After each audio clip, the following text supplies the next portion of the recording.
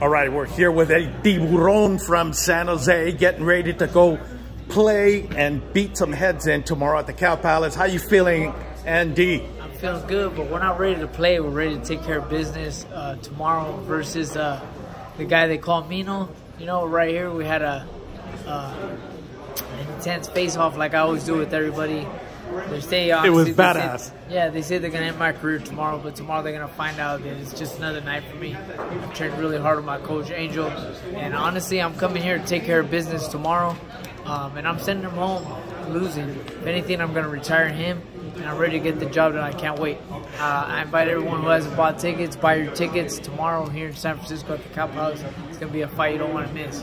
Hey, and if you guys seen the YouTube videos of the weigh-in earlier, it was a heated exchange between El Tiburon and El Boludo.